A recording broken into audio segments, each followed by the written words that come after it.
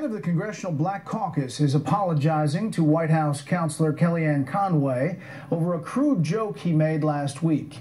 It happened at the Washington Press Club Foundation Congressional Dinner. Louisiana Democrat Cedric Richmond referenced a picture of Conway kneeling on a couch in the Oval Office. Kellyanne and the picture on the sofa, but I really just want to know what was going on there, because you know, I won't tell anybody. And you can just explain to me that circumstance, because she really looked kind of familiar in that position there. Sunday, Richmond released a statement apologizing to Conway and everyone else who, quote, found his comments offensive.